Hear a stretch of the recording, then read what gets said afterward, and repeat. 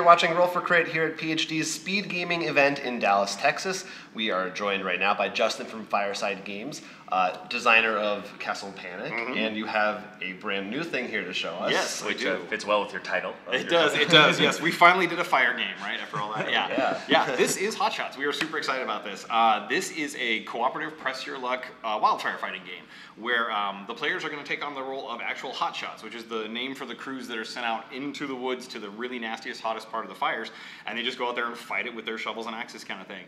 There are 4 characters to pick as. Each one has their own ability, and the whole goal is to basically save the forest. You're going to win when you put out all the flame tokens, and you lose if either 8 of these tiles get scorched or you lose the fire camp. That is the one that will cost you the game right away. It's really straightforward, and like most of our games, it's at least easy to get started in, then the complexity builds. On your turn, you're going to do a couple things. You're going to move to a new area, you're going to fight the fire on the area you move to, and then you're going to draw a fire card as the fire grows and spreads and stuff. Every tile has on it a couple of important bits of info. It's got this little number in the corner here we call the scorch limit. That's the number of flame tokens that will cause that to scorch. So if that ever gets 3, it's done, you flip it over, they're all charcoal-y on the back, that's how you know you've lost. Okay. But what you're really looking at is this recipe down here. It's got 6 different symbols which match our dice, and you are going to try and roll to match as many symbols as you can. And the way it works is you press your luck in that every time you roll, as long as you can bank at least 1 symbol towards what you have left, you can keep rolling. But if you ever roll and you only get symbols you already have, you don't have any new ones, you bust, fire gets worse, you make it go up by 1. So busting is bad. Does not make you feel good. It does not make you feel good, no. The good news is the more successes you get, the better you're going to do. Every card has a little breakdown on it, but essentially the more symbols you match, you're going to reduce the fire by more. You're going to get things like reward tokens, which can let you move around the board crazy. They can let you get extra fires removed when you beat the game. You can save dice that have been locked. You can also lay down fire breaks, which are really crucial to the game because they're going to block the fire from spreading certain ways, which brings us to fire cards and wind. After you've done your movement, you're going to draw a fire card, and the wind is not your friend. So this little guy up here, this is our wind marker. It always starts blowing that way, but there are cards in the deck that will make it change so it blows each direction, and wind is very integral to the game, just like a real fire. If the wind blows, the fire is going to spread. So you flip over a fire card at the end of your turn and just do what it says. This one has a 4 and a 3 on it, and what that means is currently burning tiles that have a 4 and a 3 scorch limit, you have to pick 1 4 and 1 3, and they each go up by 1. So if there are 2 4s, we have to choose 2 tiles with 4s on them. Exactly, yes. And if it was 2 5s, 2 5 would go up. Now, if we got real lucky and all our 3s were out, all we have to do is the 4. You don't add an extra 1 or whatever. So if there was only 1 4 tile that had fire on it, it would go up. Even though there are 2 4s, you don't goes up by 1. Okay, yeah, so you don't I'm have to not double that on it. mean. Yeah. So it's kind of nice, and as you beat the fire, your odds of having it spread go down that way. However, there's other fire cards that are going to come up. Embers have an actual picture of one of the tiles on it. You just have to add a fire to that tile. If it's already burning, it gets worse.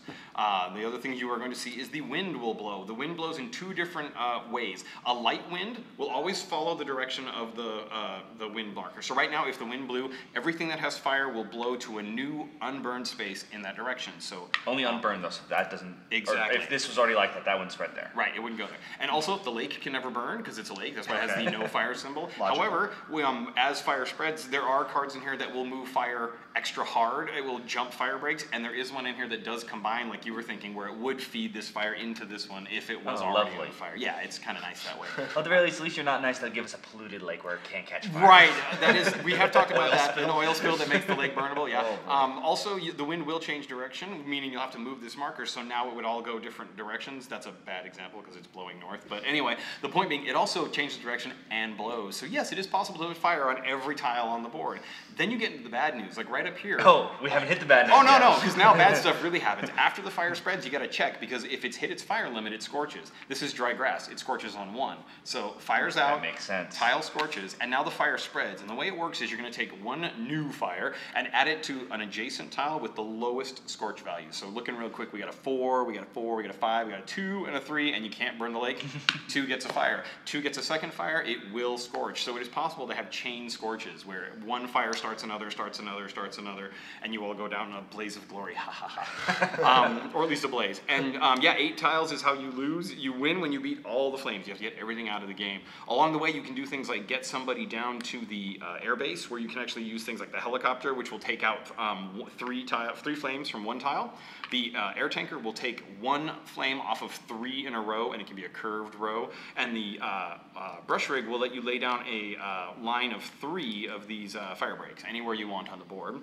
You also get bonuses we call support. Anytime you have someone with you, you get support, meaning that horrible roll you made where you're like, I can't match anything. It forgives one of those, so you can try again, or you can stop and just take your lumps as it is, and hopefully you've rolled a bunch.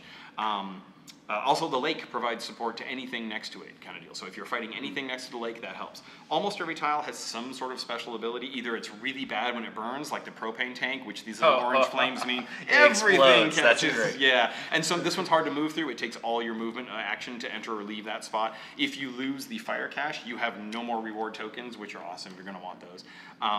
And then also, every character's ability is tied to a specific location. For example, the spotter, the one who looks out for the fire, and their special ability is to draw 2 cards and choose which one comes out.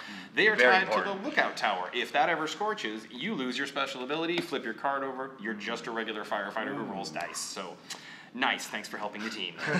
And this is all random layout each time you play? Yeah, yeah. We actually have included in the rules a couple of options if you want to do, like, here's what Yellowstone is shaped like, and here's a couple of national parks. No, I mean, that's definitely really cool, because, I mean, already when you're starting to explain that, I'm already thinking, because I was from California, and they have a lot of fires there, so I'm already thinking, and I mean, well, because the first thing I thought of when I thought, I'm like, oh, I hope I can get the planes, because that's the, and then when I saw that, I mentioned, like, I love that it's just a straight line. Yeah, exactly how they work. One time only per game though, so be careful when you use it. That's it. Right. It's done. So yeah. So that's it. Like I said, game wins if you take out all the fire. You lose if you lose 8 or your fire camp scorches.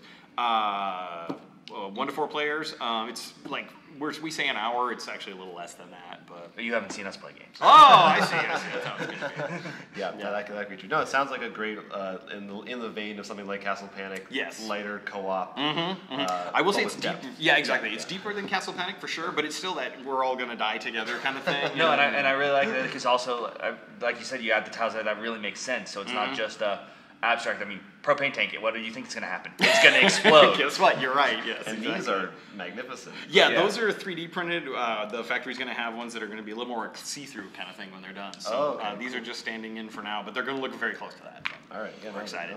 Yeah, as long as you don't show this to my brother, he'll bring a real match. Oh dear. Dangerous. The game is flammable.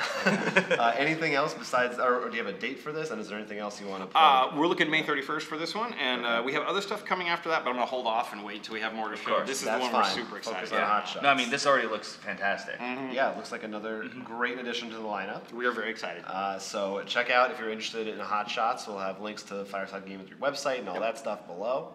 And thanks so much for joining us. Thank you, guys. Thank you. Until then, this has been Roll for Crit at PhD Speed Gaming.